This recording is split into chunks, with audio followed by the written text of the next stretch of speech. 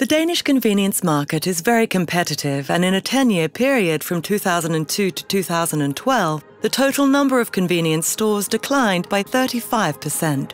This is a case about transforming all 7-Eleven stores from convenience kiosk to leading player within quality convenience food, and generating profitable growth in doing so.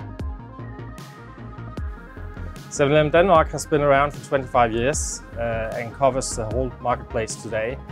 In 2008 we faced some challenges because of the financial crisis. The entire business was impacted by that, and I think all in convenience started discussing what kind of strategy should make sure that we go through this. On top of the challenges we faced around the financial crisis, we started hearing from the politicians that they wanted to change legislation around opening hours. So we started in our management team to discuss how is that going to impact our business, how is we going to react, and what are we going to do to make sure that we will still be relevant to the Danish consumer. So after the legislation change on opening hours, we started realizing that digitalization became more and more important for the way we operated retail.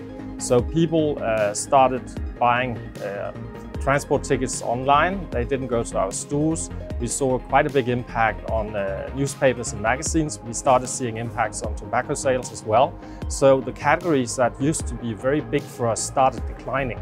So part of our strategy was to how can we compensate for that lost traffic? How can we make sure that we are still relevant for a lot of customers in the Danish marketplace? So we felt that we were in a situation where we had to change our product range. We had to introduce a lot of healthier choices. We didn't stop selling what is traditional fast food because we wanted to maintain that customer in the store, but we would like to have a new customer group coming into our stores.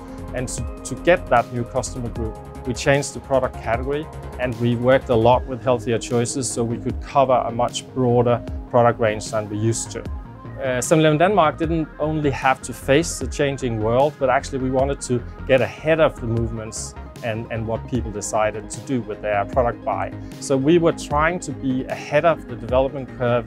Every time a customer came into our stores, we wanted to surprise them with products they perhaps didn't even know they wanted. And that was quite successful. So looking back, it was the right change for our strategy. And we have had a tremendous growth in healthier choices of what we sell in the stores. In 2013, a fundamental strategy process was initiated. A number of different growth scenarios were validated and evaluated. Quality convenience food was defined as the relevant area of growth for 7-Eleven. A number of strategic scenarios were defined within organizational development, product development, store experience, and marketing. Product range became main focus, concentrating on quality food, bakery, and hot and cold beverages. Going from traditional kiosk to modern convenient food store, the overall store experience had to change. Through a close cooperation with local quality food innovators, including small and local startups, new products were developed for 7-Eleven based on the newest food trends and tastes.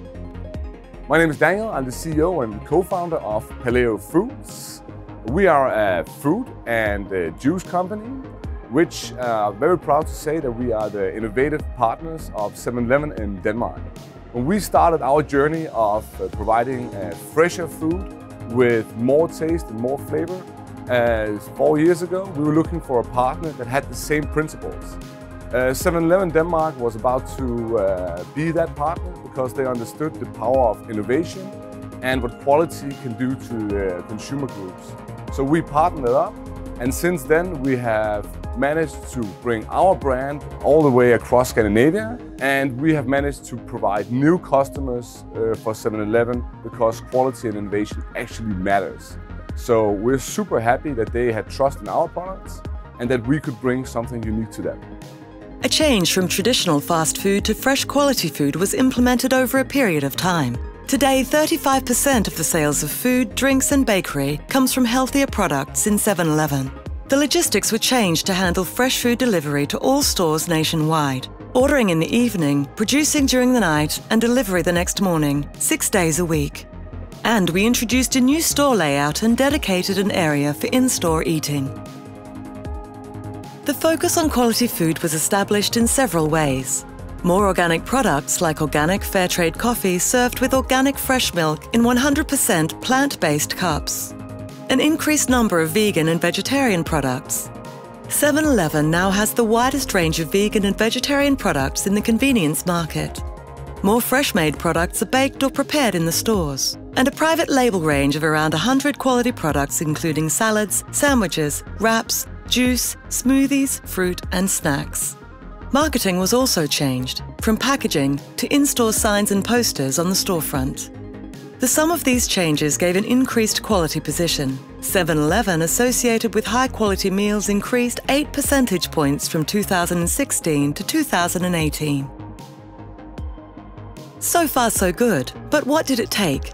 A dedicated group of franchisees and their employees, and employment of highly qualified and dedicated professionals, including chefs, as head of the food, bakery and hot and cold beverage.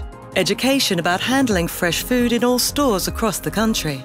Know-how about quality assurance and hygiene in all stores through gamification. Knowledge sharing about fresh food and stores experiences on the internal knowledge sharing Facebook page. And profiling employees around quality convenience food. Technology was also used. Information about nutritional content in products was made available on digital platforms. Deals and loyalty initiatives on fresh food were activated in 7-Eleven's app, which led to a significant increase in number of downloads. In total, the app generates millions of scans every year, making the shopping experience in all 7-Eleven stores even more convenient by being first with mobile payment in the Danish convenience market. Introducing self-service POS across selected stores. Home delivery of quality food in cooperation with an established online delivery service. Today, 7-Eleven is more relevant than ever. On average, a 43% increase in food products sold since 2013. 77% of all Danes between the ages of 15 and 60 visit a 7-Eleven store at least once a year, and many of them visit on a weekly basis. Highest score on to-go coffee of high quality amongst Danish convenience brands. Maybe that's why IDG Research in November highlighted 7-Eleven Denmark as one of the European convenience formats to learn from. In 2010 to 12, we were actually in a quite tough situation. We had to decide whether we wanted gradually to die and get totally irrelevant to the consumers, or we wanted to survive.